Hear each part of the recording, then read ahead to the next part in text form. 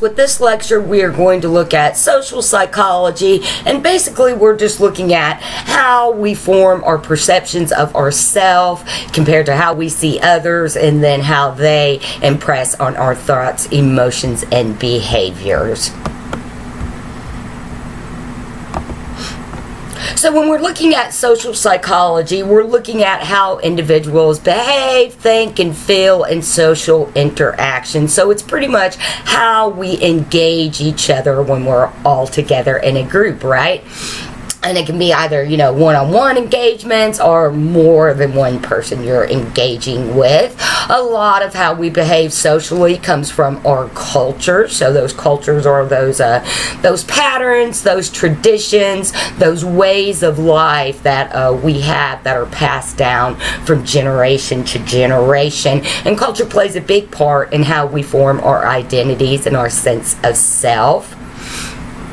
A lot of times when we look at how we fit into the social group, we tend to group ourselves off, and most of the time we form these in-groups and these out-groups. The in-groups are the ones, of course, that we identify with more. Those are individuals that we feel are more similar to us, think in the same ways as us, maybe even look more like us. And then of course that out group is going to be anybody that you don't identify with, anybody that is different. And that's kind of where the problems with social engagement come into play, because when we start grouping people into in and out groups, we see conflict, because the out group is always labeled as a bad thing. And so that's where we see things like prejudice, discrimination, and stereotyping come in, and all of those are overgeneralizations, exaggerations of just how people really are. And so it's really a bad thing, when it comes down to being human and engaging each other socially. It's okay to have those similarities, but we also need that diversity too. So, limiting ourselves to just these two types of groupings, just that, it limits all of our potential and our ability to thrive and succeed in life. So we have to be really careful about how we classify and group people. And then, of course, a lot of how we form our opinions about ourselves and others comes from our attitudes and beliefs. And basically, attitude is, it's not like our moods or emotions or our temperance, even though we kind of use attitude to describe those characteristics of personality. Attitude is kind of just that way that we respond to people. So it could be, positive or negative ways. And a lot of our attitude has to do with our belief system. So, how we perceive a situation, how we perceive others. And then, of course, there's that emotional side to it. So, that's where the attitude can be positive or negative, because the way we're going to respond to a situation is going to have emotional component, because we are human beings and we have emotions. And so that's why we always want to work on, having those emotions in life that are more serving to us. Yes, life is not all unicorns and rainbows, and we're never going to get away from negativity, never going to get away from conflict, but we can, alter the way that we respond to those things. And then that's what helps lessen those in our life. And then, and taking some of that pressure off of there, that's then how we create that balance and kind of adjust to our lives better, right? And then lastly, a lot of our attitudes are just formed on our behavior. So just not only how we respond to people, but how we have gotten feedback from people in situations. So all of that just affects that general overall just way that we feel and way that we act. That would probably be a good way to talk about or define our attitudes. Alright, and then just looking at how our attitudes form, once again, it's kind of like our temperaments. It's something that forms, early in our development. It's something that's influenced by our caregivers, our family members, and then, the people in our immediate social circles. And then a lot of the time, like I said, it's that action component of attitude formation. So it's just that experience, that direct contact. So basically, you know, excuse me, how people respond to the way we act conditions us then to respond, you know, to how then we go about responding to different people and different experiences. And, you know, once again, we always kind of want to take that moment of mindfulness and assessing our present situation so that we don't put our past biases and experiences on new situations, even if it, you know, looks very similar to something we've been through. You know, you're approaching somebody that's different from you, and maybe you've had a bad experience with that person, and you know, that type of person in the past. You can't put that on to your present situations. We have to try to experience each person and each situation and each day as a new opportunity, you know, for learning and growing. And when we don't do that, that's when we get stuck in those rigid mindsets, and that's when we let things like prejudice and discrimination and stereotypings bias us in our engagements with others. And in thinking of that too, we have to be really careful. We live in a time where, you know, we have so much technology and we have social media that it's really easy for us to you know, really pull back from others and separate ourselves into our little in-groups. And, you know, like I said, it's not necessarily a bad thing. You know, it becomes a bad thing, though, when that's all that we allow to influence us. So, you know, if we're, let's just say we just watch Fox News, or we just watch CNN, and you know, we're like, well, Fox News is right and CNN is bad, or, you know, we believe in Protestant religious belief systems, and people over here are Muslim, they're bad, they, you know, they're wrong.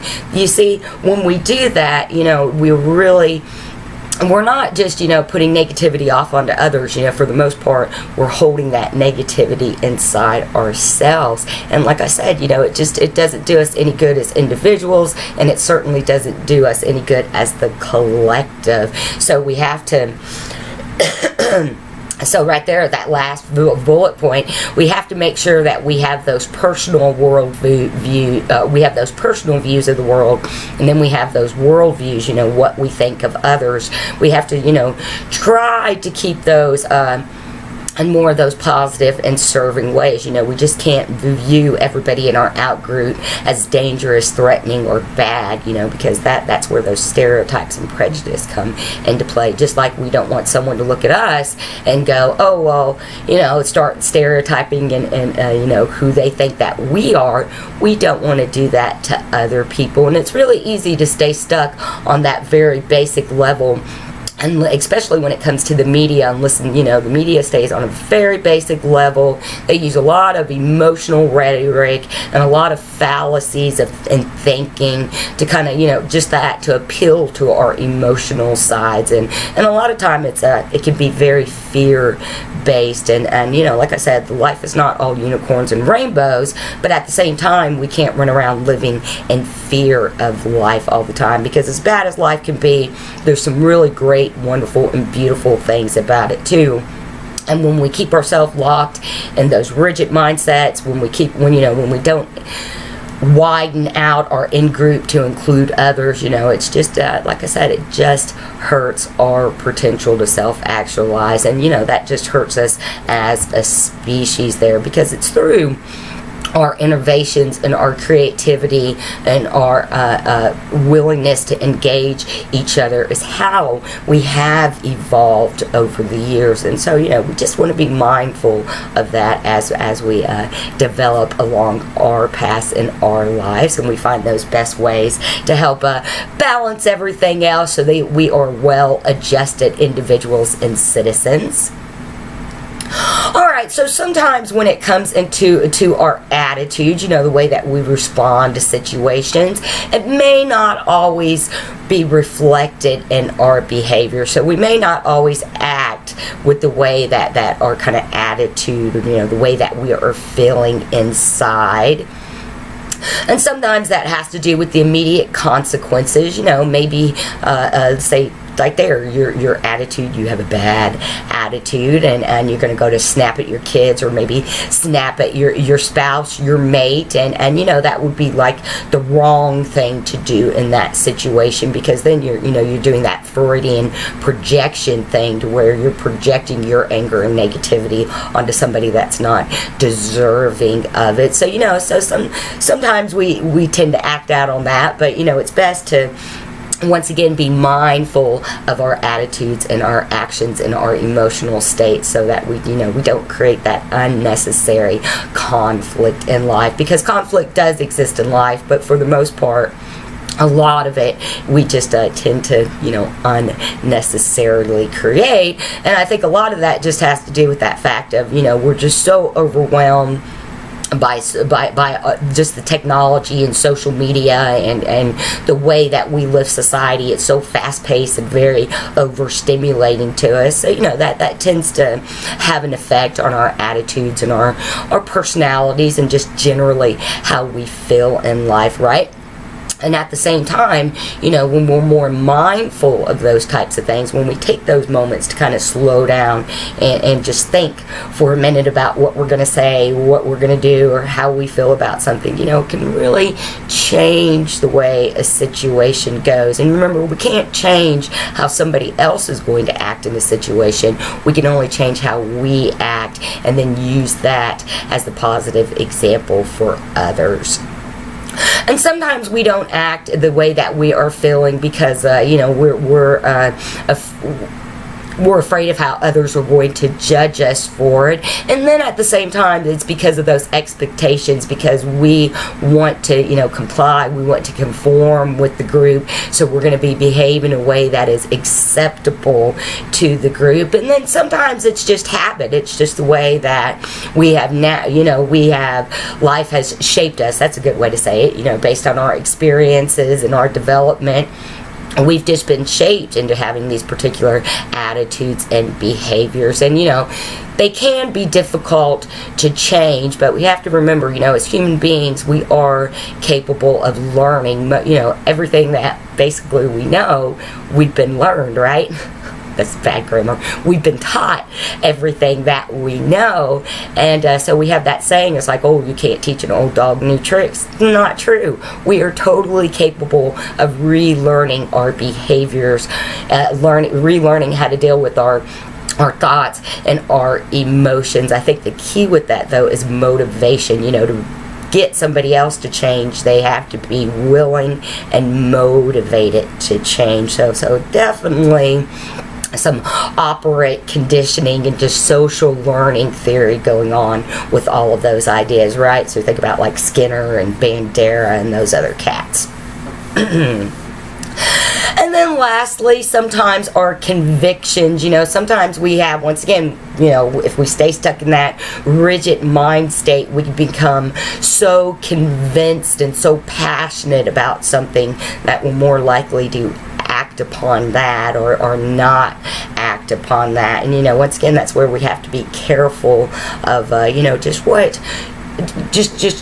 once again, that balance in life. We have to be careful of how we pick and choose, of how we act and how we decide to present ourselves to others, because we want acceptance and we want to fit into the group, but at the same time, we don't want to compromise who we are and what we believe in and our own sense of morality just to appeal to other people. That's when we start running into those dangerous things, and that's when we start seeing groups of people getting picked on. So slavery, genocide, all of those events like that has something to do with the way people's attitudes are and the way society has taught them to think and behave around things that are different from them. So sometimes we can be passionate about something and it's a good thing, and then sometimes we can be passionate about something and it's not necessarily correct. It would be like arguing about religion or politics, the two things they tell us never to argue about. Why? It's because people have very strong convictions about those things, and they're likely to lead to more arguments because they're so emotionally charged, right? That's a lot of political ideology and political espousing has to just do with, getting us emotionally charged. And, why?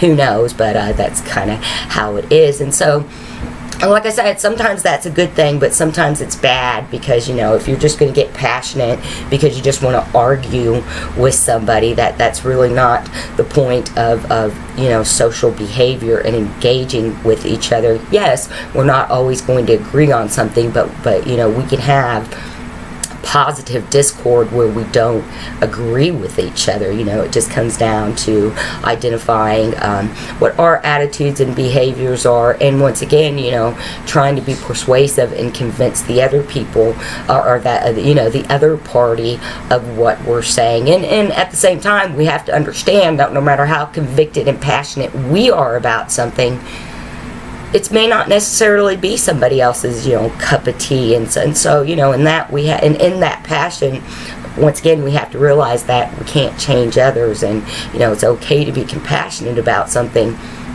but in our passion for whatever that something is, and as bad as we want somebody else to understand and be that passionate, we have to, extend that to that other party too, and understand that they may not be, and not get upset if they're not. That's where we find those new ways of engaging and trying to find that understanding and trying to listen to the other side so that, we can find some kind of compromise or some kind of solution that, makes everybody happy and helps us all move forward positively.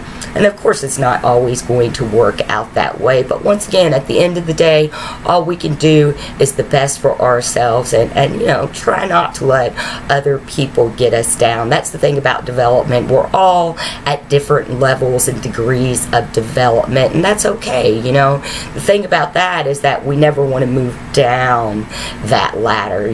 Don't ever go down and seek to somebody else's level. The point is to raise ourselves up and to try to raise that person up. And even in that, sometimes, you will find that something you said did affect somebody, and that was the motivation to help them change and be more positive and serving in their life. And that's kind of where those ideas of altruism come in, because you may never see that seed that you plant in somebody else. And, from an altruistic perspective, you don't need to see it. You don't need them to come back and be like, "Oh, Cora, I'm so glad that you opened my eyes about this issue now, and I'm really involved in it," or whatever. It's like, that's not the point of altruism. You don't look for rewards when you go out and help somebody else.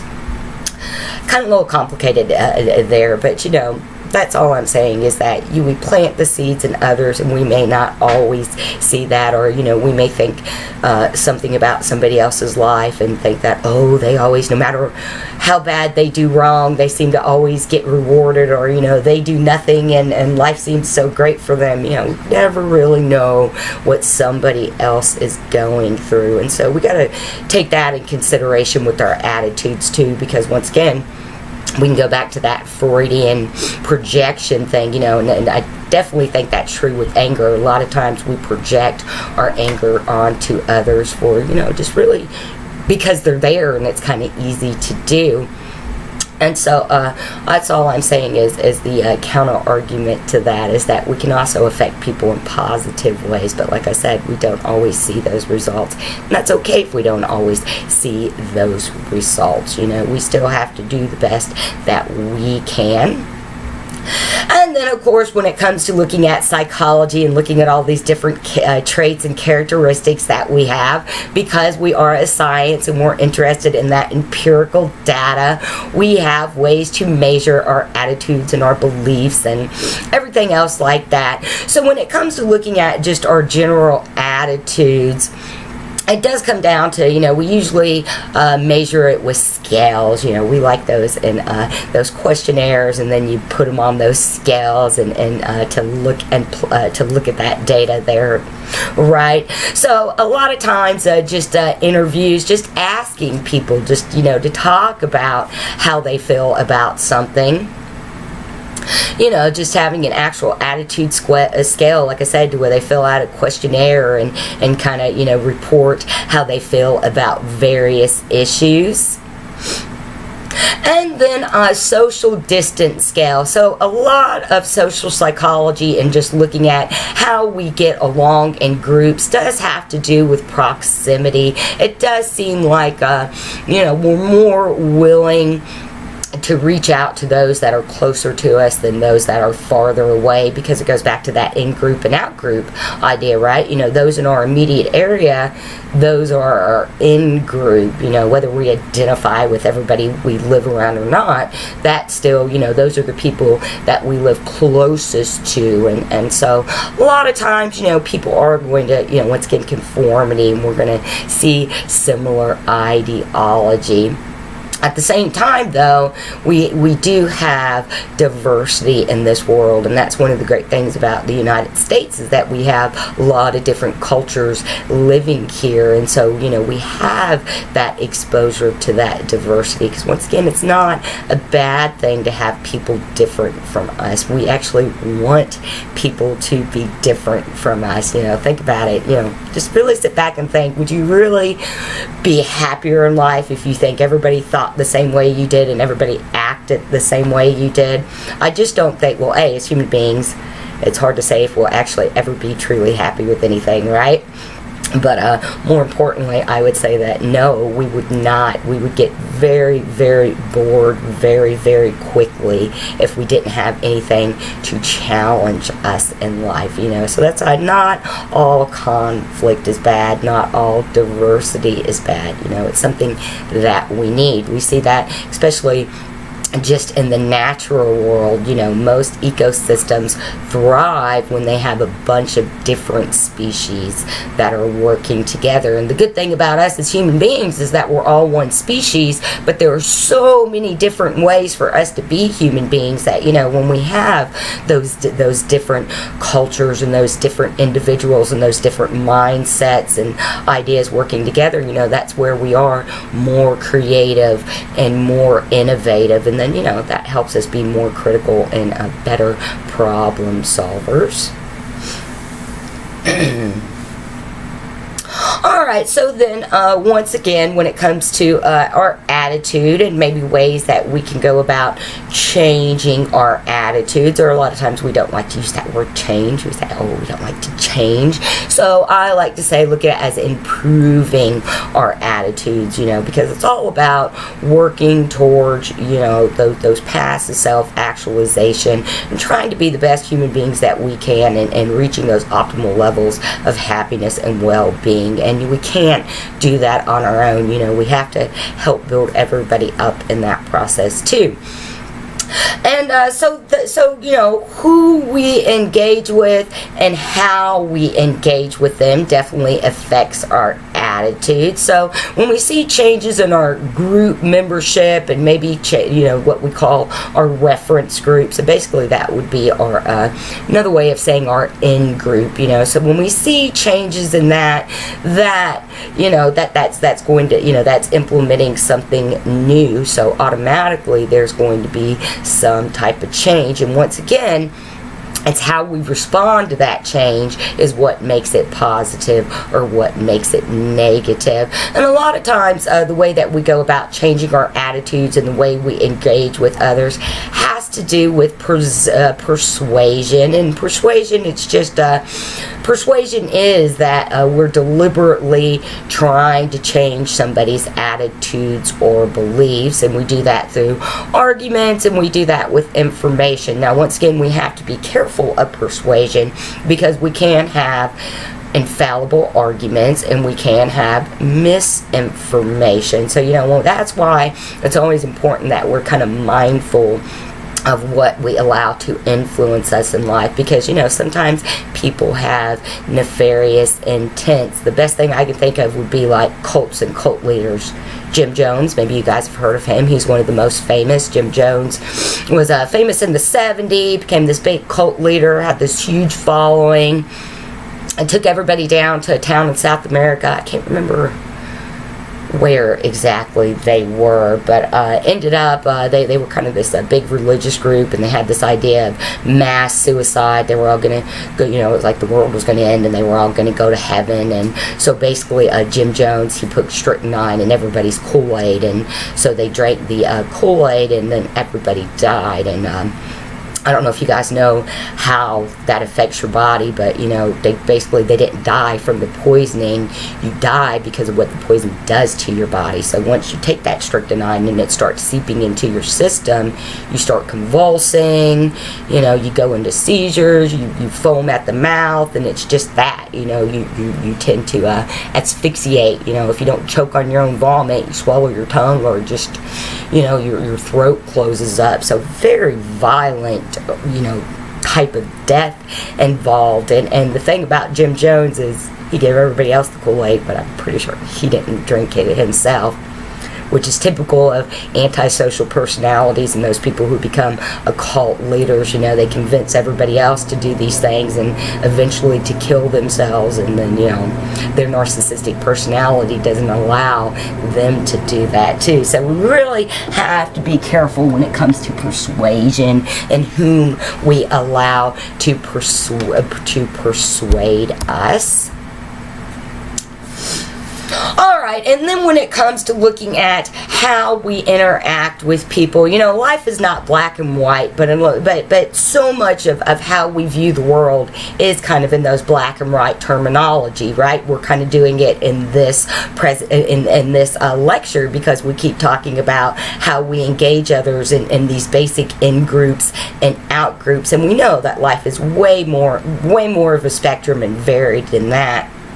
But then again, we do tend to keep ourselves in our little bubble. So that's just my challenge for you. You know, try to get out of your own little bubble and try something new. You know, even if it's just like going to a local cultural festival you don't know anything about, or just, you know, going to a different kind of restaurant, or taking a different route to work. Just implement some kind of little new thing in your life that maybe will affect, you know, and improve your attitude so that you are in more of those positive kind of serving moods that will help you interact with others. You know, that'll help when you know, especially if you're going to go and deal with a difficult situation or a difficult person. A lot of times in our work environments, we tend to get in environments where we have maybe one or two toxic personalities that ruin it for everybody. And, you know, that's a tricky one. I'm like, change jobs. But that's not always possible, right? You know, change jobs. Sometimes that toxic personality, the way to cure it is to report it to HR. I just did workplace training harassment last week, so that's all fresh on my mind there. But, you know, report it to HR. But my point is that even if you're in an environment that seems toxic, you know, there is a way to change it. You know, and the good thing about workplace environments is that if individuals don't want to change, they're going to have to if they want to stay there. You know, that's why we have things like HR departments. It helps us, you know, it gives us that extra kick that maybe we're a little reluctant to do on our own, right?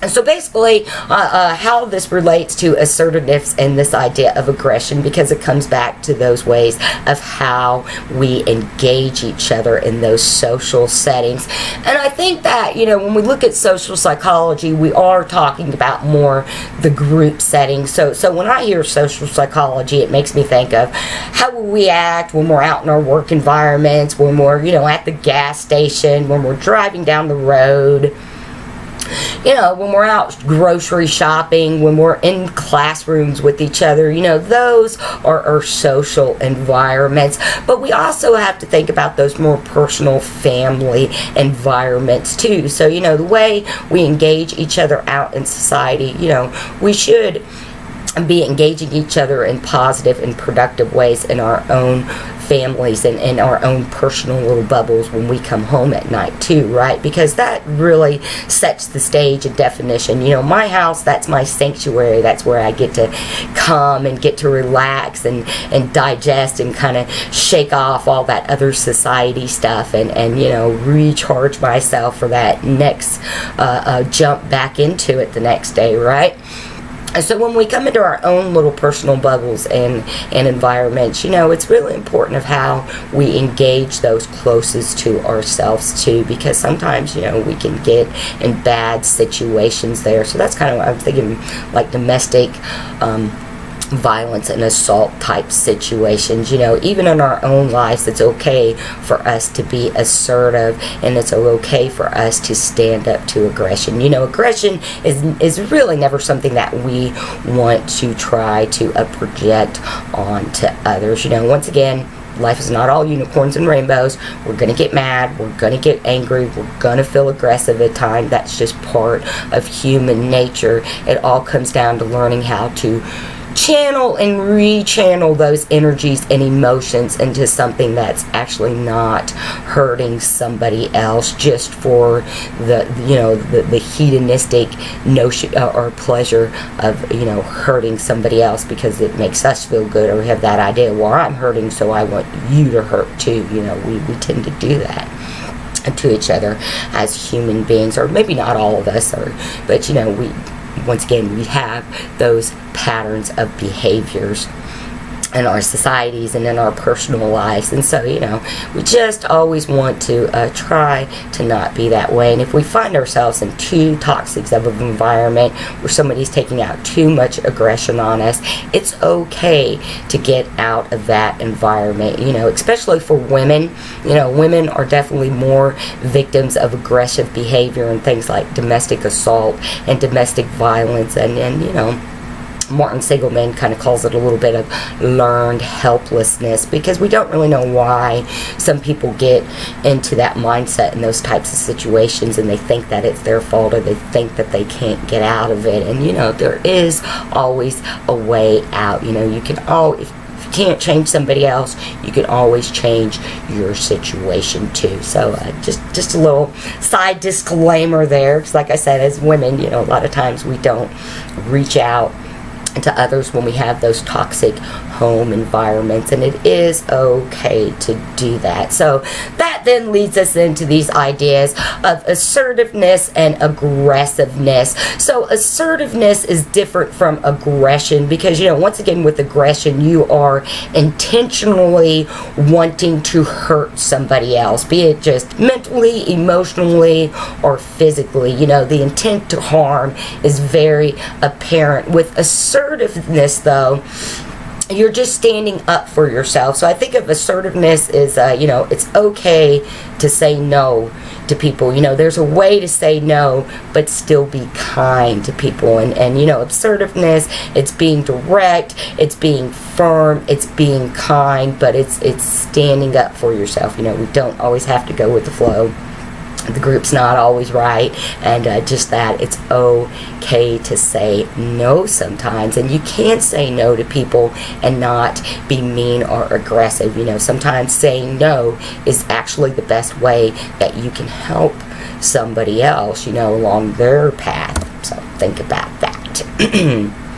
Alright, and so a lot of times, you know, we tend to, you know, it's in those direct confrontations. You know, someone's up in your face screaming and yelling at you, and you know, you want to punch them, but you know that's not the way that you really need to respond, because, you know, it's when you're in those types of situations, you know, escalating them does nobody any good. And a lot of times, you know, it's not going to break out into that knockdown, drag out fight. It's just going to be a lot of yelling and screaming, maybe name calling. But there is a way that you can kind of break those kind of things up. Or even if it's just that you're in a confrontation with somebody, your friend calls and they want you to help them move, you know, a common scenario here, and they want to help them move, and you know, you're a nice person and you don't want to say no, but you know, maybe it's somebody that they always want something. Everybody knows that one person they always call, and it's like, oh goodness, what do they want again?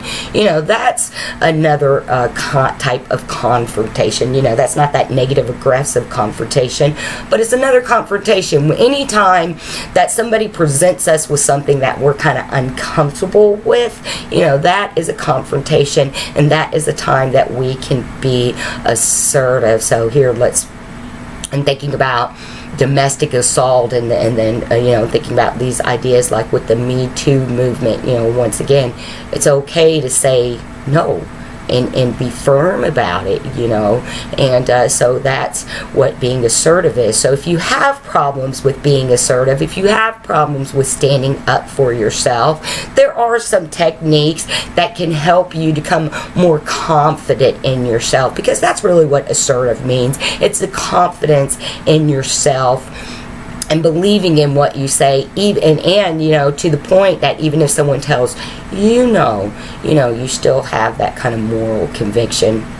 And then once again, that's where, you know, it gets kind of crazy too, because, you know, then what if you're on the other end and you know, you're the one that's being told no, and that's what leads to that kind of domestic assault or a worse kind of confrontation. You know, if we're on that side of the battle, that's when we need to learn that it's okay to be told no sometimes. You know, life is a learning and growing journey, and we don't do that. We don't self-actualize. We don't find happiness and well-being by always getting what we want. You know, we're going to have conflict, but in that, you know, we just want to make sure that we are standing up for ourselves, right?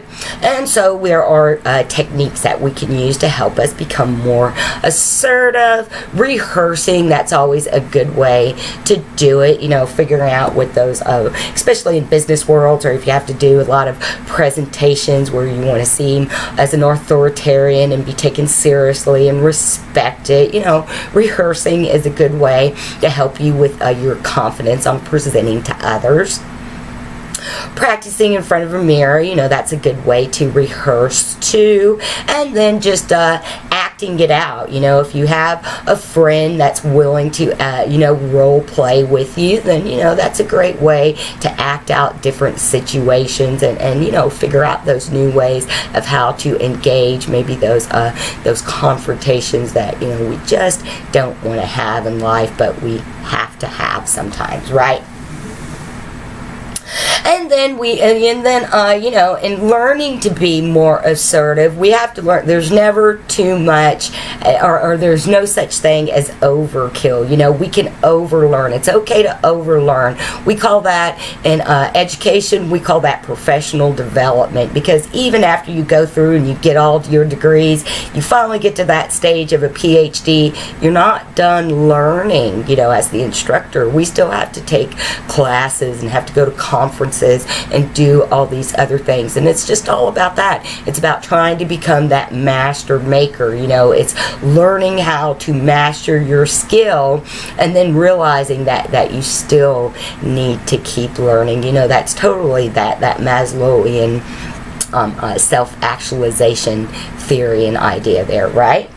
And then a good technique is this broken record. And so, you know, this is another one we have to be a little careful with. You know, broken record is where you do repeat yourself until you get that desired effect. A lot of it, you know, operant conditioning there.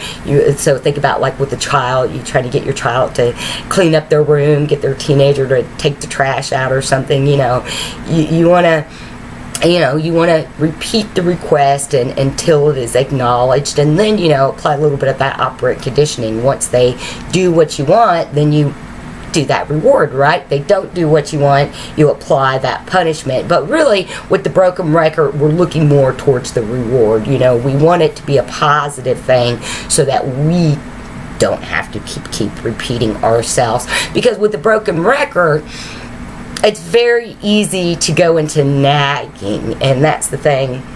You know, once again, assertive isn't, you know, it's not going into those kind of more negative, aggressive behaviors. It's learning how to say no and be firm and be kind about it. And so, you know, you can, you know, please do this, please do this, please do this. Hopefully you won't get to the point, you know, that it'll get heard before you have to snap and be like, all right, it's done. Taking the gloves off now, right? That little link that I have right there, those are the Discovering Psychology videos. They are actually done with Dr. Zimbardo, who did the famous Stanford Prison Experiment. That has a lot to do with these ideas of conformity and social psychology, you know, and how we engage others and how we view whom we should listen to or not. But anyway, he's the one that hosts those, and they're really good little series. And so that one on social psychology is really good. I don't think you can link it. I'll make sure to put that in the comments section on YouTube so you guys can go watch that if you like. I think it's less than an hour. It's probably between 30, 40 something minutes. Pretty interesting.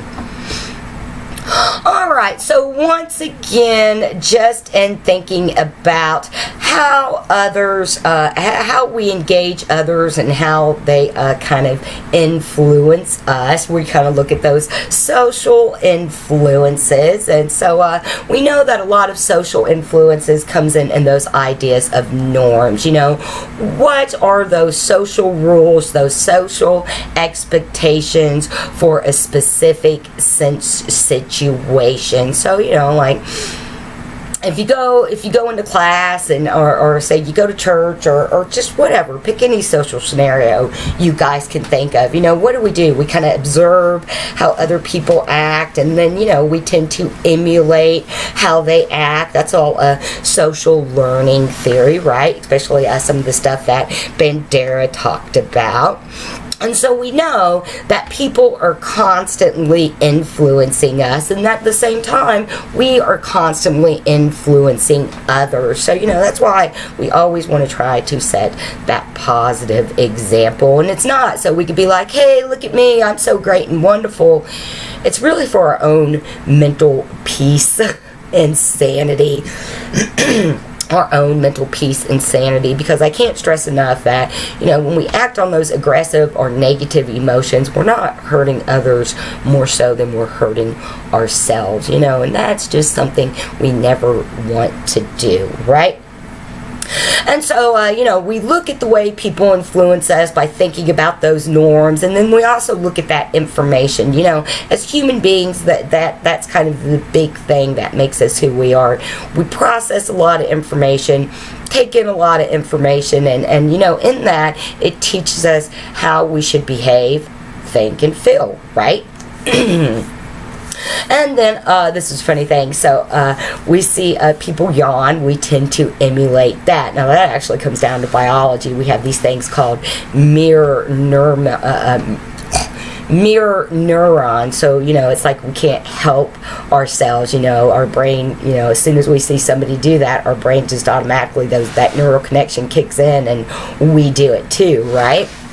And that's probably the biggest mirror neuron. No, but smiling, we tend to, if someone smiles at us, we smile back at them. We tend to, if we look at somebody and they frown, what do we tend to do? We tend to kind of take that same expression on. You know, a lot of that really is just kind of normal biological reactions there. And then once again, some of it comes from those norms that are set up, and then a lot of it has to do with early development and the way that we formed attachments, the way that our caregivers, you know, our parents, our family members, the way that they influenced and respond to us kind of sets the stage too for how we are going to interact with others. And of course we see that in our personalities as well. And so a lot of times when it comes to how we engage others, we tend to conform, and that's something that we learn very young in development, you know, probably in our toddler years when we start to socialize with others. And so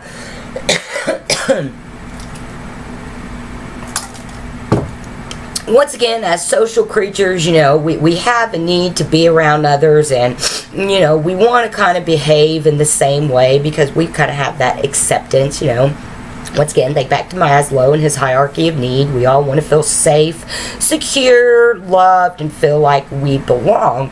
But conformity isn't always a good thing because, you know, sometimes we can go along with the flow even when the flow is wrong. So once again, let's look at things like stereotyping, prejudice, biases, things like discrimination, so racism, not liking somebody because they're from a different religious group from you, not liking somebody because they have a different sexual orientation. You know, these are all things that at one point in our culture and in our society, it was okay. That was perfectly normal. You know, it was okay to not like somebody because their skin was black, or their, you know, they were from the Middle East, or from South America, or, you know, whatever. You know, that was perfectly acceptable. And if you were alive at that point in society, you were expected to conform to those social ideas and those social expectations for your group. So if you were in the group,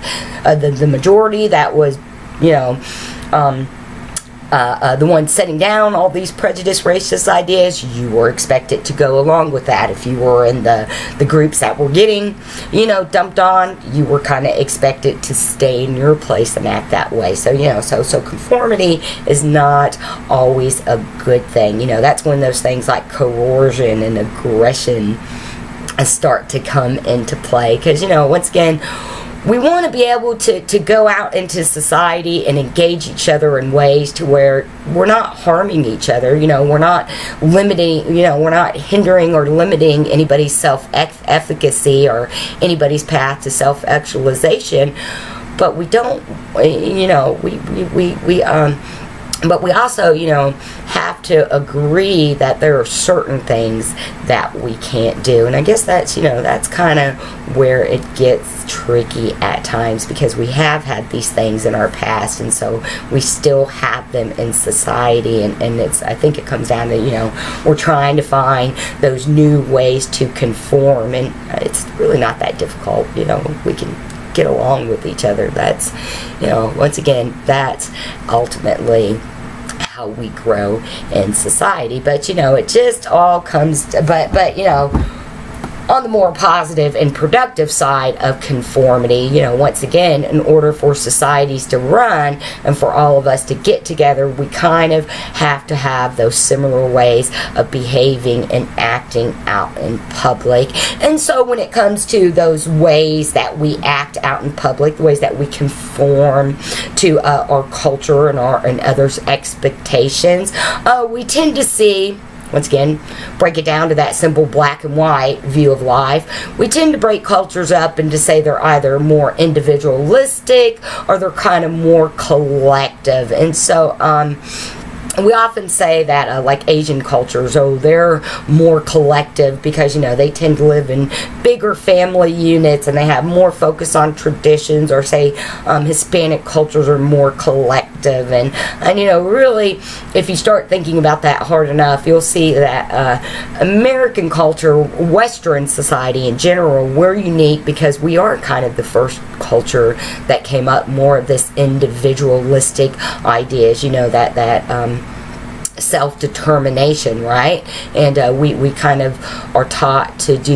you know, to think more of ourselves more so than you know, the whole group. And so we say that we kind of overgeneralize in calling all these other cultures collectivistic, because it's just, you know, it's a stereotype, it's an overgeneralization. So yes, maybe overall, if we look at Asian cultures, we can say that they tend to focus a little more on the family, on the group. But, you know, that's just a stereotype. That's why stereotypes are overgeneralizations, because they're not looking at individual differences, you know. So let's go back to at the time when society was, you know, very racist, and, you know, especially like here in the South when they had segregation, you know, there were those overgeneralizations going on. But even on that other side, think about those people who were in the majority, who were in the white group. I'm white. Think about the white people that were in that group that weren't prejudiced, but, you know, but they, you know, maybe couldn't stand up, or maybe they did and they got in trouble for it. And, you know, so those people didn't want to be stereotyped into being racist just as much as, you know, the people who are getting the brunt of those racial slurs don't want to be stereotyped by that way. So you see, guys, it's all about just, you know, that's the funny thing about the groups. Once again, we need these norms. We need some type of conformity so that we can get along with each other. But, you know, it starts to get complicated when we add in conflict and we add in diversity, because, you know, we have that sense of self-preservation. We want to take care of ourselves, but at the same time, as human beings, we don't live in isolation, and we do need to learn more positive and productive ways of getting along with our diversity, because, you know, I can't stress it enough. It's our diversity is what has allowed us to grow. It's our diversity is what has allowed us to have all these technological and innovative new things that we have, and it's going to be our diversity that's going to help us evolve and overcome the conflicts and challenges that we are experiencing right now, and that, you know, the next generation are experiencing. You know, it's all going to come from us learning how to work together. And you know, social media, TV may not seem, you know, sometimes it may seem like life is more negative and that we hate each other more than we like each other. But I just don't think that that's true overall. You know, once again, those are those political things that who knows why they do what they do. We don't talk politics, right? We're in psychology. So, alright, so a lot of times when it comes to these ideas of conformity and how we're supposed to engage each other, you know, we obey because authority, because we feel like somebody with more experience, more education, more know-how, they are telling us to do something, or it's because, you know, somebody is in a position of power, authority, that we have been taught that we must give them respect to. So think about it, things like teachers, things like a scientist, you know, they're all in positions of authority, so we tend to listen more to what they tell us to do. And, you know, not always a bad thing, but once again, because, you know, we have those tendencies towards negative behaviors in life, we're just all about, in psychology, trying to understand why. You know, it's all, remember those 4 rules of psychology. It's to predict, explain, control, and like understand human behavior. I totally paraphrase those aren't quite the words you use, but it's the same gist there. And so in looking at, you know, this ideas of why we choose to be obedient and in what situations we choose to be obedient, we see that authority plays a big role in it.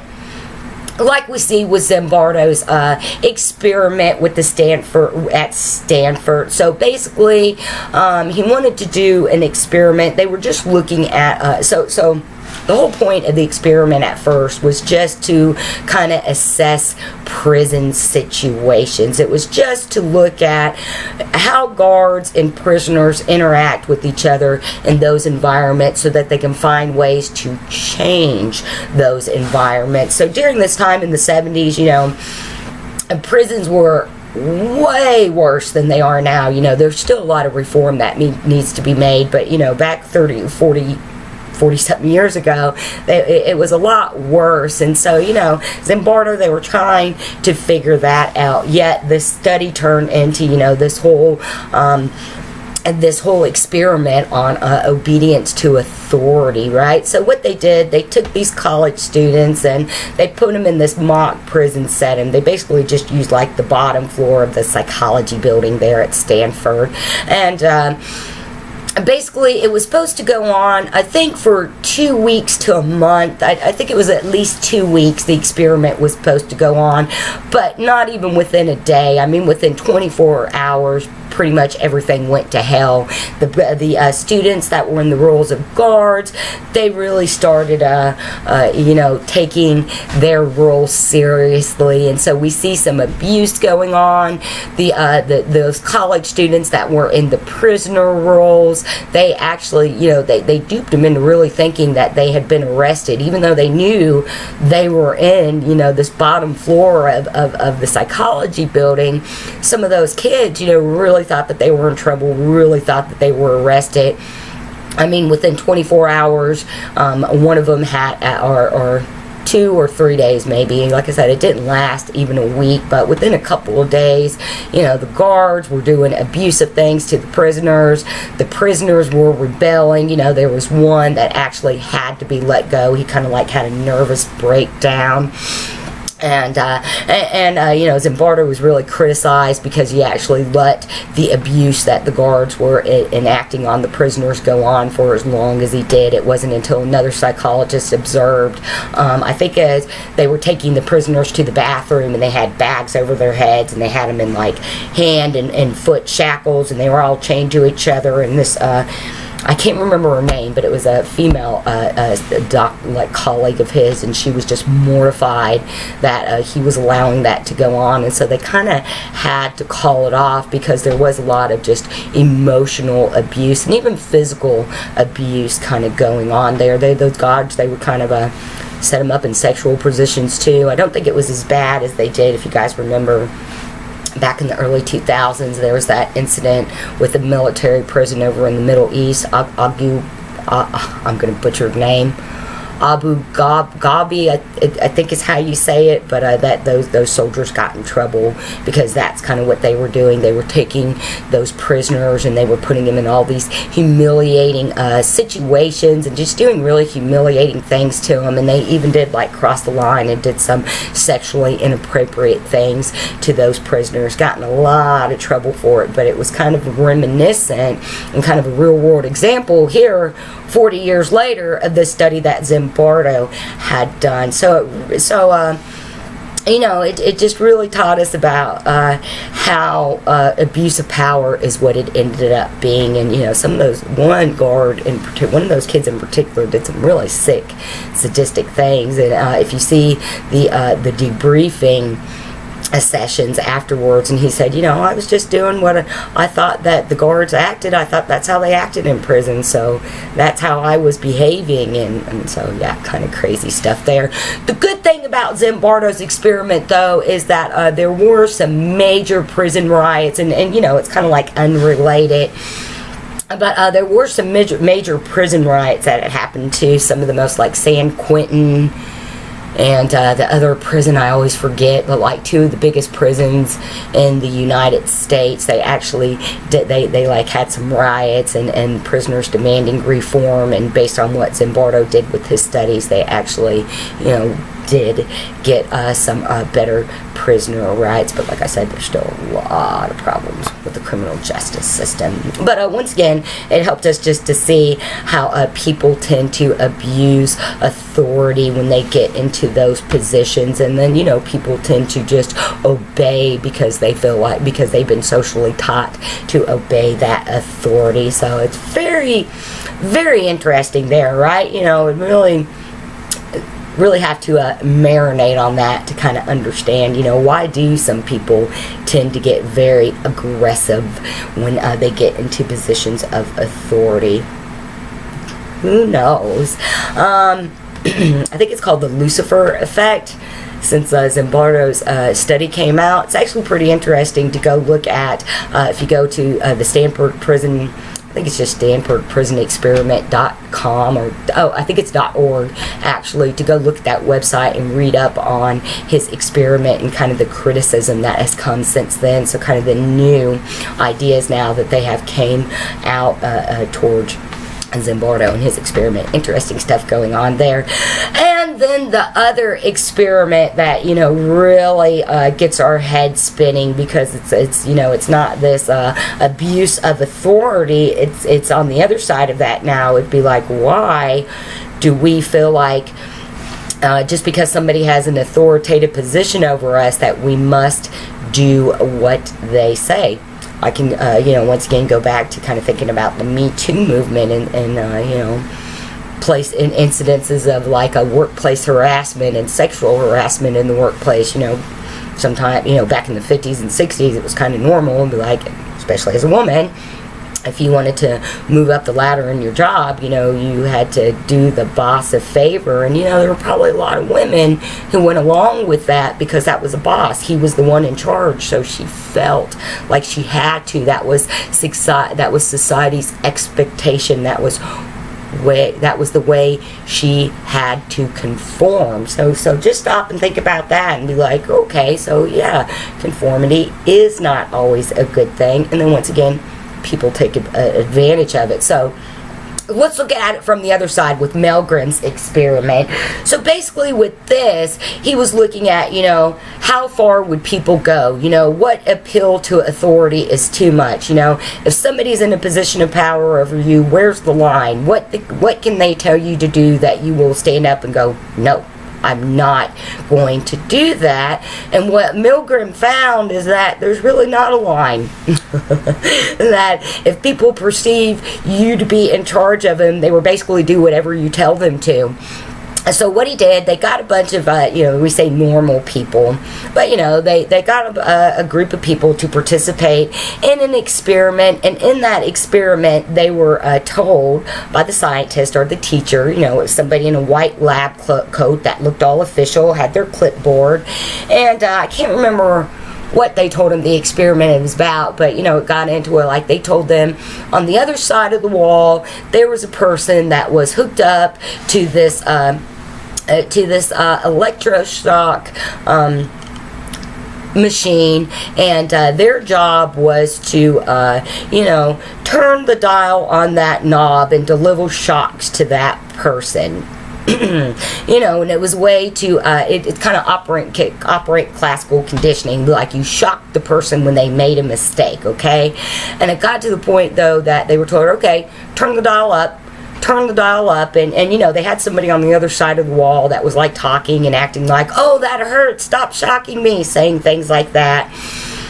And they got to the point to where most people, even when they told them to turn it all the way up, and it clearly sounded like the person on the other side of the wall was dying, you know, people still did it. And you know, at the end of the experiment, they found out, no, you really didn't kill that person, which of course a lot of people were really relieved because they were very upset that they went along with it and did it. But it was just that. It was like, okay, well, why did you do it? And it's, well, because they told me to, and they're the scientists, and I'm a part of this experiment, so I'm supposed to listen to them. So that's really interesting, isn't it, guys? It kind of makes you wonder, you know, if some... It just makes you wonder, and goodness knows there are lots of horror movies out there that kind of you know, experiment with these sides of human behavior. I mean, I guess the Saw movies, if you guys haven't ever seen those actually would be a really good example, because in most of those movies you have to do something to get yourself out of a bad situation, and a lot of time it's you have to kill or do something bad to somebody else, and that's kind of what's going on here too. It's kind of a self-preservation type thing. It's like, you know, how far are you willing to go to protect yourself, even if it means detriment to somebody else, especially if it's somebody who appears to be in a position of authority. So that's some really heavy stuff to try to think about and consider, because, you know, we can sit there and say, oh, well, I think I'm like, I wouldn't have done that, or, you know, even if they were an authority, you know, telling me, no, you must, or, you know, I guess what's that? What did they do? Put a gun to your head if you didn't do it? You know, you got to think about those types of situations too. It's like, you know, when do we draw the line? You know, when do we draw the line as listening to authority, and when do we draw the line as being those members of authority that are dictating to others what to do? And, you know, like I said, we really don't know. You know, it's because, you know, once again, we've been ingrained to think that if people are in charge, that, or, you know, they're the ones that are in charge, they know what they're doing, and so we must blindly follow them. But at the same time, you know, when we look at how we engage others in society, we have to, you know, we have to figure ourselves in it too. So, you know, that's where how we view ourselves and our ideas of self-conflict come in. So we have these things like group decision makings, and, you know, once again, the group is not always going to be right, but, you know, we have to realize that it's all contingent upon the situation and what is going on in that situation. And, you know, it's always important to take that time to be mindful of what's going on. That's one of the reasons why the good thing about our criminal justice system is that, you know, we do have those normal citizens who serve on that jury panel, right? You know, that's because, you know, we have to have a group of people to come together to kind of decide how the outcome of that trial is going to go, you know, and they take their time with that. That was my point of that. It's like, you know, that's not something that you do, that's a rush decision. You know, you have somebody's life and you know, this authority over their life in your hands. So, you know, that's something you definitely want to have group decision and kind of group think on, and you don't want to rush into. And so there if you sit back and think, there are probably many things in society that we tend to, you know, maybe rush into too quickly as a group. A lot of times at work we get pressed because we're pressed for time and we have so much work to do, so we may tend to, you know, make rash judgments, or even with interacting with others we make those rash judgments. And, you know, it's okay to take that time to stop and reflect and be mindful before we make any kind of action. And I think we'll learn that the more we can train ourselves to be mindful of our situations, you know, just once again, guys, it's not going to make, you know, conflict and stress go away, but it's definitely going to help us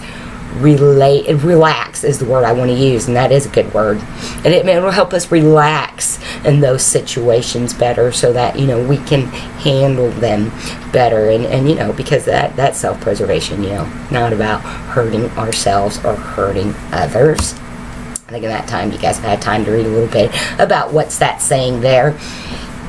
And so then once again, you know, so in thinking about these ideas of conformity and obedience, we also have to look at, in the way we engage with others, we didn't have that idea of peer pressure, and it's just the way that others influence us to conform. And, you know, once again, that's not always a good thing, and we definitely see that probably in adolescence, young adulthood, when, you know, we're still trying to find our sense of who we are and how we fit into the larger group. You know, we can be a little more persuaded to maybe do things that we're not quite comfortable with. Delinquent behavior would be one, maybe sexual behaviors would be another one, and then things like drinking and drugging. Those are probably a lot of things in our adolescence, I think, that we get peer pressured into. And so, you know, we've got to be able to conform to the group, but, you know, once again, we want to keep our own sense of self, our own sense of autonomy, as I have written there. And we have to be able to discern what situations and groups we're in that are serving to us and going to help us along our path to self-actualization, and which ones are maybe not so serving for us, even if they seem like the fun way. Because, you know, that's the thing about trouble, right? Trouble is packaged with a big old red bow that screams fun for the most part, especially when we're adolescents, right? Adolescents, and the consequences in the criminal justice system aren't as severe as when we're adults, right? And so so we just have to be able to, you know, once again, take that time to be mindful in our lives. And, you know, the best thing we can do for the younger generations is A, love them, B, realize that, you know, they're going to make mistakes, and you know, C, just try to you know, try to give them the best information that we can to help them, you know, not give in to the wrong kind of peer pressure. Because sometimes peer pressure can be a good thing. You know, think about maybe peer pressure to, like, learn how to do a sport, or maybe to, like, engage in a game. I'm stuck in childhood development, guys. That's in adolescence is what I'm thinking of. Maybe you don't know how to play, like, baseball or something, and you're in a group of people, and what could be the pressure? Oh, come play with us, come play with us, come play with us. And you're like, okay, we'll do that. Or, you know, maybe even something of in a collaborative, like, work environment of just trying to get everybody to, you know, have equal footing in a project. You know, there's some peer pressure maybe to, you know, well, tell us what you think. Give us your input. You guys see what I'm saying? Not all peer pressure has to be a bad thing. But for the most part, I think when we do think about peer pressure, a lot of times it does lead to more of those a negative situation. So, you know, it's always important that we have a healthy sense of who we are, what we want in life, and where we are going along our path of development, and along, you know, as we move towards self-actualization and optimal happiness and well-being. And so really, when it comes to our sense of self and ideas of self concepts, there are definitely a few different psychologists that talk about it, especially when we start talking about personality and development, you know, and all of that. We are the ego. We are, in anthropology, when you do they're called kinship units. So when you're describing how people relate to each other, ego is always you. It's, you know, that person you're interviewing. Ego is the one who is at the middle of all of it, explaining how everybody else relates to them. So when it comes to our sense of self, that's our ego. You know, we have to think of us first. You know, ego is not always the narcissistic bad thing that we tend to, you know, mainstream society tends to define ego as, or term ego as. You know, it's just that healthy sense of self really is what we want. That's kind of what Freud meant too. You know, our ego is our sense of self. It's how we act and we just go about behaving in this world. So, you know, we have those unconscious side that largely affects us. And what's the biggest principle there? We have the id.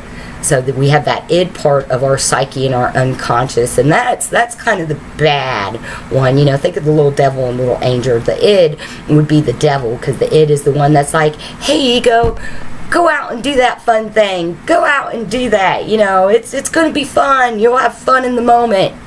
Very utilitarian, because you're just, or hedonistic utilitarianism, because it's all about, you know, experiencing that pleasure in the moment. That's kind of what our ego is. That's why Freud said it's that pleasure principle. And then once again, that's not always bad. We can find things that we think are pleasurable that aren't counterproductive or destructive, right? And then on the other side, we have the angel. That would probably be where we take our id and turn it into something more self-serving and positive. Because the angel, that is the super ego. So that's the one that helps the ego, helps you go, even though that sounds like a lot of fun, maybe that's not the best course of action. And so what do we have to do? Just like anything in life, we have to balance those aspects of our psyche out so that we make the most informed and just bestest decision for us, right? So Carl Rogers is really one psychologist who I think that his ideas of the self-concept in regards to social psychology are probably most influential and probably make the most sense for all of us. And so basically, Rogers, he came about after Maslow, so he's part of the humanistic school of thought in psychology. And you know, with humanistic psychology, the general idea is that it's self-efficacy, self-determination. You know, all people are basically good at nature. Society presents us with bad things, and, you know, we act out sometimes, but basically we're all good, and we all are just trying to find, you know, we're all just trying to live life as happy and less stressful as we can. And so, you know, we want to ultimately do good in life, and just like the analogy there, you know, just like that little seed you plant, it wants lots of water and sunlight so that it can grow into a beautiful flower. We too, as human beings, want to grow into beautiful little flowers, right? And you know, and the thing for Rogers is the way that, you know, the way that we get everybody to grow in that beautiful little flower is with this idea of unconditional positive regard. Now I know that's going to be hard, because for us, you know, we've already been trained in these in groups and out groups. So, you know, if it's somebody in our in group, it's going to be a lot easier for us to have that unconditional positive regard. Is that, you know, that means that no matter what somebody else does, you know, you still love and accept that person. It's probably easier to think about it more in that parental relationship. You know, as a parent, you love your child unconditionally, and you want to give them that positive regard. But, you know, of course, in that, you don't want to reward those negative behaviors, you know, but there's still that level of understanding in you that nobody's perfect and we all make mistakes. So that's where the unconditional comes in. You know, we allow others to make their mistakes. And of course, once again, that gets tricky, because when we go back to aggression and these ideas that there are people out there that just want to harm others, you know, how do we apply unconditional positive regard to everybody? And I don't know, guys. I can't really answer that question. And all I could say is, once again, we start with ourselves and, you know, especially those in our immediate influence. And then we just try to, you know, at least not limit it others. If there are people who are not in our in-group, but they're not doing anything to harm anybody, there's no reason for us to not give them the benefit of the doubt and apply that unconditional positive regard to them too. Or if at least we can't do it unconditionally, we can at least try to do some positive regard. Because you know, a lot of times maybe prejudice, discrimination, stereotyping, it can, once again, it can be a type of a Freudian defense mechanism. You know, it's either something maybe in ourselves we don't want to work on, or, you know, it's something that we've been taught, so we're scared and we don't want to learn something new. But, you know, once again, we always have to keep ourselves open. And then, you know, keeping ourselves open and thinking about how we give that unconditional positive regard to others, it's important that we maintain that unconditional positive regard for ourselves, you know. And so that comes down to, you know, how we form our self-concepts. What is our self-awareness, and things like a self-esteem. And then, of course, we know that all of that then affects our personalities and how we engage with others. And so basically, when it comes to this idea of self-awareness, the old, you know, Descartes, I think, therefore I know I exist, right? So where does that come into development? And we just don't know. We think that babies do have some kind of self-awareness, some kind of awareness when they're in those embryonic stages, and you know, when they're inside their mother's belly, because we have evidence that they can hear their mother's voice. We have evidence that maybe they can hear music, and maybe even have some kind of sight.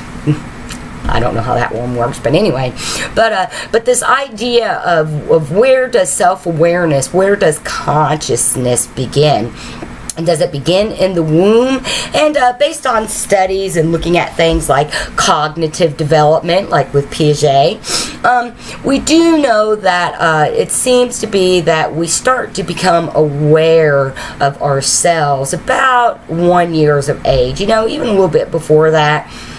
Maybe about, about 8 months of age, we can recognize ourselves in a mirror. We understand, you know, different people in our environments. But it's more that ego, that I am my own autonomous entity, you know, and everything else exists around me. That's kind of self-awareness. We really don't get that until about 1 year of age. And at that point, probably up until about our probably pre-adolescence there, pre-puberty, right?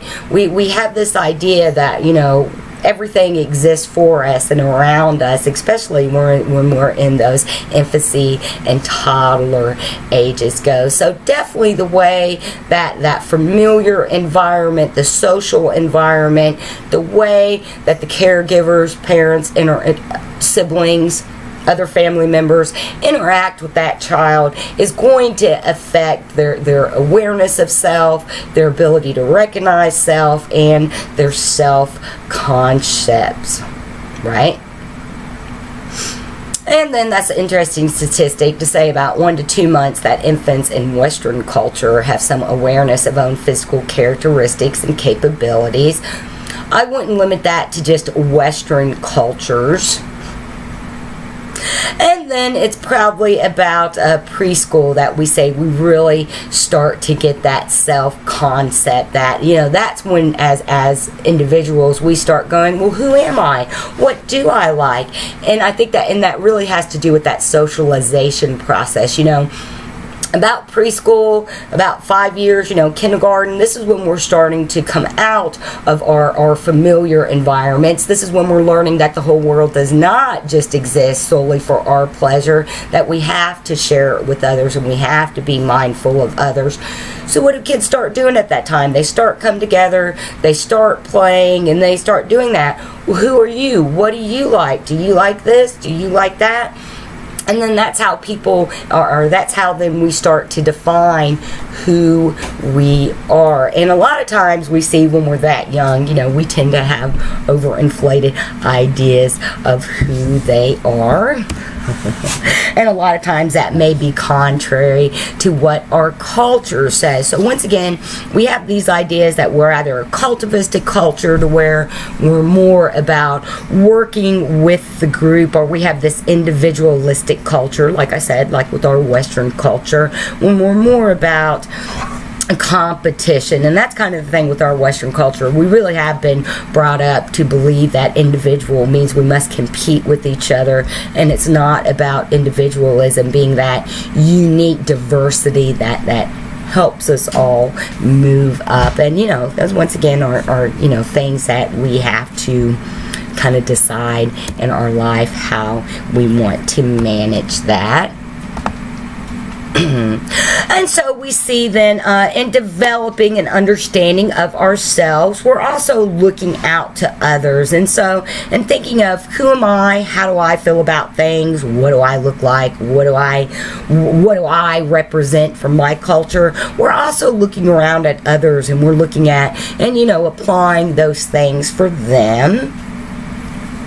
And when it comes to looking at things like race and ethnicity, we're not pre-programmed to hate each other or to hate somebody else because they look different from us. That is something that comes from social ingrainment. But at the same time, as little kids and as human beings, we realize that we're not all the same. So, so questions about racial, physical differences, ethnicity start to come out, when we're in these preschooler age.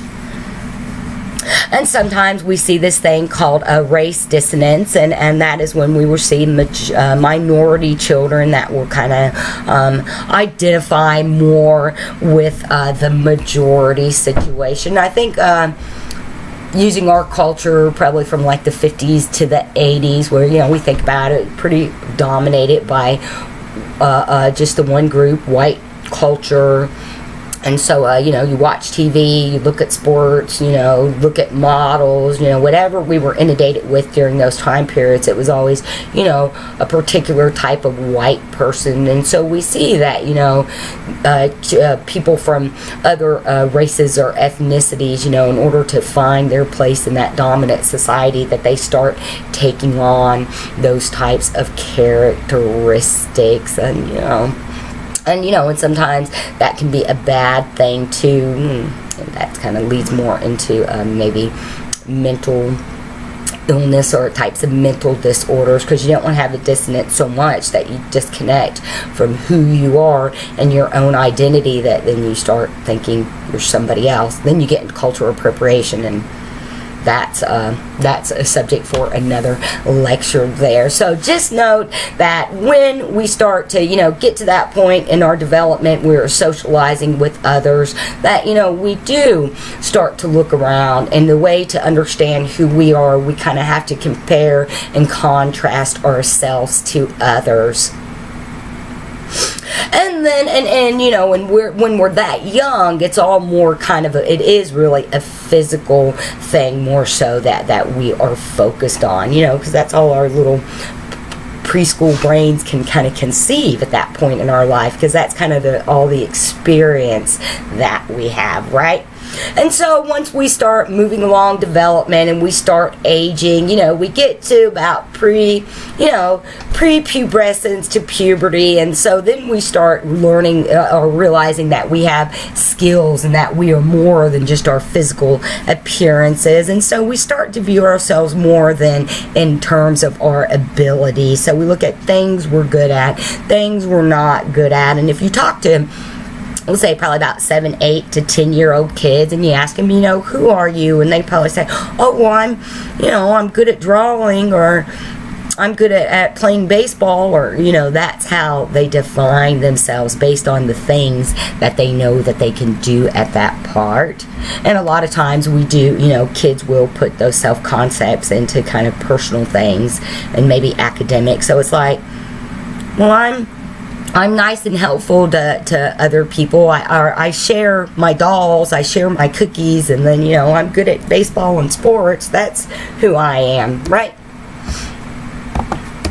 And then basically what we see is once we get to adolescence, you know, we are at a point to where we're trying to find a view of ourselves that, you know, that we're trying to find out who we are in context of the larger group, and at the same time, you know, we're also at a point to where we're susceptible to what the larger group tells us who we are. So, you know, that's when, you know, conformity starts to come in, and that can really cause confusion, that can hurt our self-esteem, that can hurt our self-efficacy, and that can hurt our development, right? So, you know, it's especially during adolescence, we see girls more so than boys are more vulnerable to having convoluted senses of self-concept. We actually see when it comes to mental disorders, 32% of adolescents and young adults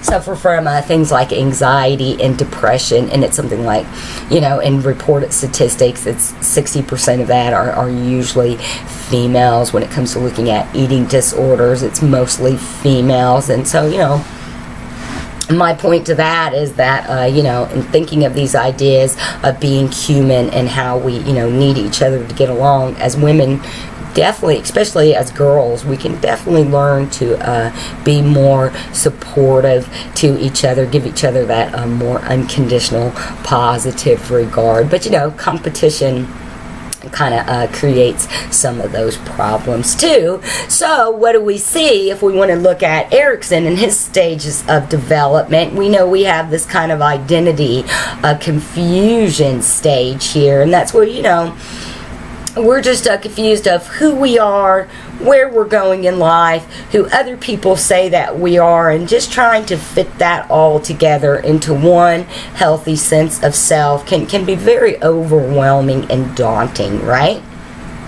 So we know we have these social pressures, and then Erikson said that, you know, we kind of have this psychological moratorium, and it's kind of like where we like to explore different facets of adulthood. And so he kind of gets criticized for that because, right there, he said there are differences in genders when it comes to looking at how we form our ideas of self. And B, this idea of a psychological moratorium is a kind of elitist, because, you know, when we look not across culture, not cross-culturally, but I meant across, when we look at all of our Western culture here in the United States, just for example, and the different groups that make that up, not all of us are lucky enough to you know, take time off once we graduate from high school and go take trips around Europe and find who we are, right? Some of us are poor, and we have to automatically jump into the adult world and start surviving and providing for ourselves. So he gets a lot of criticism for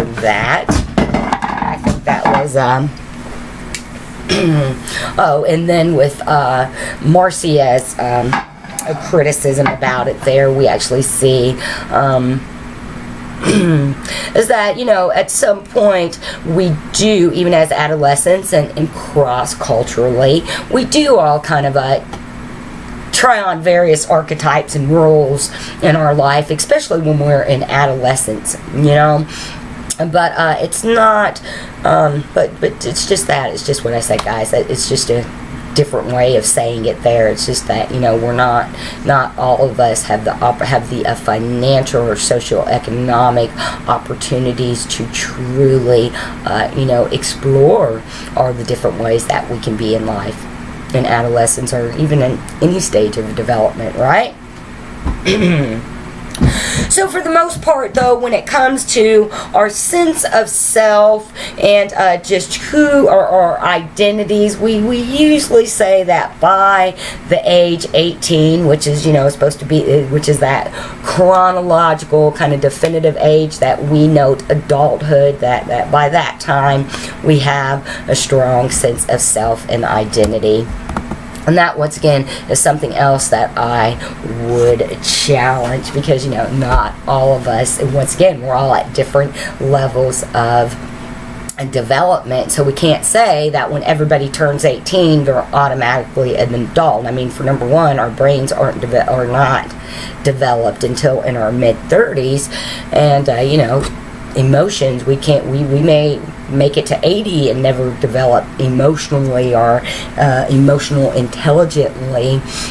And so, you know, so we have to be careful with, you know, putting those definitive ages onto something. But for the most part, by the time we get to be adults, a lot of us have a good sense of who we are and kind of how we may fit into the rest of the group. And if not, you know, we do have the opportunity to explore that more. But like I said, not everybody does, but in some way, shape, or form, you know, we're always evaluating ourselves in comparison to others, and you know, always finding those new ways to improve our views of self. So when it comes to looking at our views of how we view ourselves, we also have that social identity that we take on too. So, you know, basically what that means is how society views us and how others in society will view us based on who we are. So, you know, be it our nationality, our ethnicity, our race,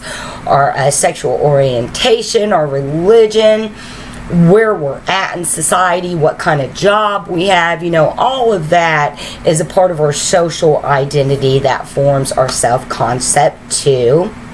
And it just goes back to that idea of those in groups and out groups, you know, that we just really want to be careful with whom we term to be in our out group, because, you know, that's when we really get conflict coming up. And so we see that with one of the famous experiments in the 50s called the Robbers Cave. And so basically what we see as human beings is that really we start, you know, for the most part we do get along.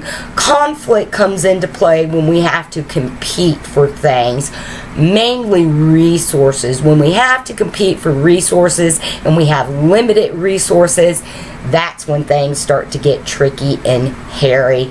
And so with the Robbers Cave experiment, basically back in the 50s, they took these two groups of boys, and all the boys were about the ages 10 to 12, so kind of prepubescent, at the onslaught of puberty there. They were all middle-class white boys who kind of had the same, you know, they both grew up with the same type of belief systems, same type of family structures, same types of environments, right? So we already see the bias in this study, but nonetheless, and that's not the point. I'm just giving you guys the background for this too, for this experiment.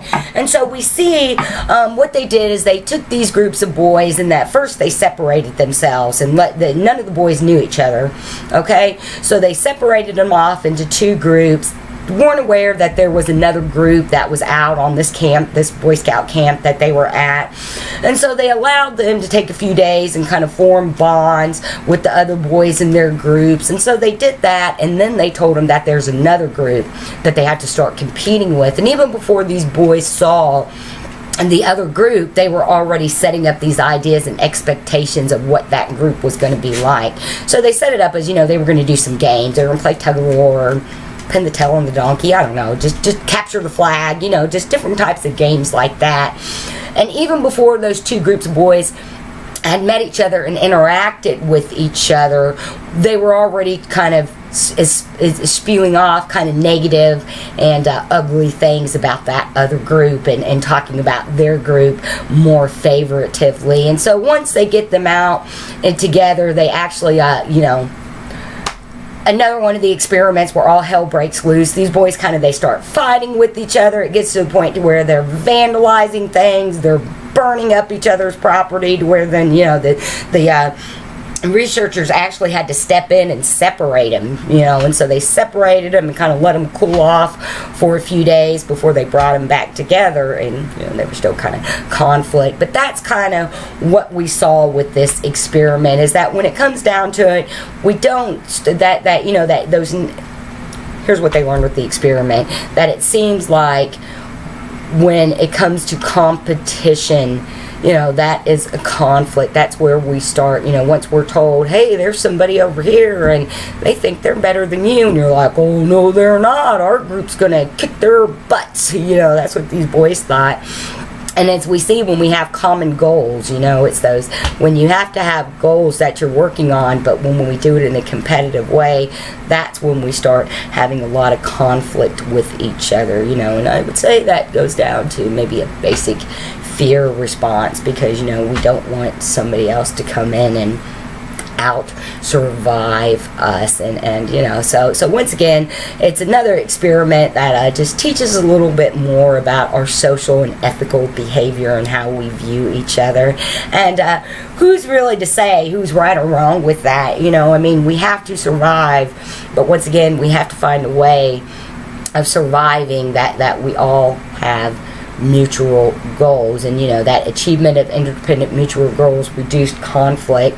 That sounds like that experiment, that was the result of the experiment, that we learned that when we can work together we don't have as much conflict. That was not what was the result of the experiment. We learned that, you know, when you pit people in groups against each other, there's going to be a lot of conflict, and you know, we dissipate that when we can get people to work together. So if they got both of those groups, I'm trying to think, maybe the second part of the experiment, they actually did get all those boys working together.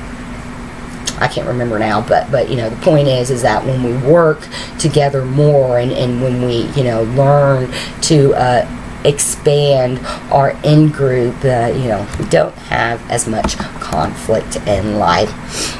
And once again, that just goes back to, you know, why we don't want to stereotype, because, you know, it's just that over exaggerations of differences between our group. And you know, the reason we don't want to stereotype anybody is because, you know, that affects people's views of self. It limits self-efficacy. It limits our ability to self-actualize. And just like we don't want someone to stereotype and think a certain way about us, we don't want to do that to others. So it's always best to try to approach others and situations in a way that are positive and serving. And so, wrapping it up, so once again, we see that, you know, it's early on in our childhood that we start developing that sense of ourself, you know, who we are, what we want to be, and how we really are in life. So we'll go back to just Carl Rogers. So, you know, Carl Rogers thought that basically when it comes to ourself, other social psychologists emulate this or espouse this idea too. They share this idea. That's what I'm trying to say. I'm trying to say it fancy. But, you know, we all have our view of who we are. We all have the view of who we want to be, and then we have that view of who society thinks we are, and then we can break it down to, you know, because the people you work with think of you as being one way compared to, say, your family members who think of you as one way, and to people on the street that you meet that think of you as one way. You know, we have all these different ideas of who we are constantly inundating us. And, you know, our job is to, who's right?